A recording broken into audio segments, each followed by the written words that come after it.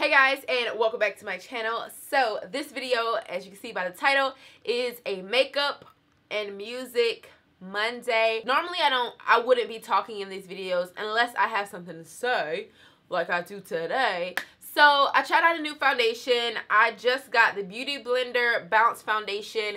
It looks like this. I know you guys have seen it.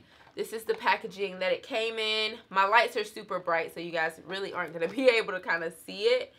But as you can kind of see, it's definitely an innovative product. It's not like your normal foundation. It has like a little tray thing that you can pump your foundation into. You just kind of pump it. I just locked it, but you just kind of pump it here, and then you can, you know, dab your beauty blender in it and go and use your product basically. So that's the innovative part about this, which I really love. I love the packaging. It's beautiful. It's definitely travel friendly, which I was a big fan of, which is why I really wanted to get this foundation.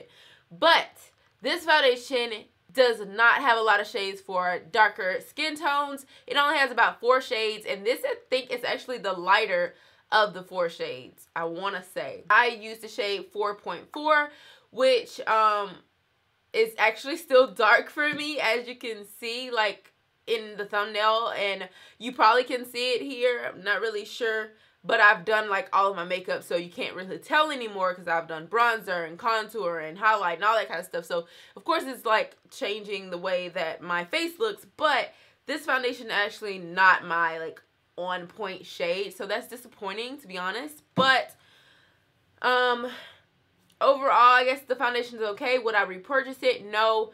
I might even take it back to Sephora just because I have a ton of foundations. As you guys can see, this is my whole, like that top thing right there. Those are all my foundations. So I don't think I should be housing a foundation that doesn't really match my skin tone in the summertime, and it's too dark. So I don't feel like I'm actually ever get to this color.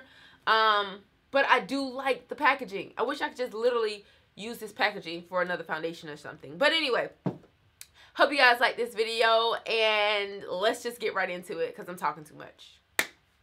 See you guys on the flip side.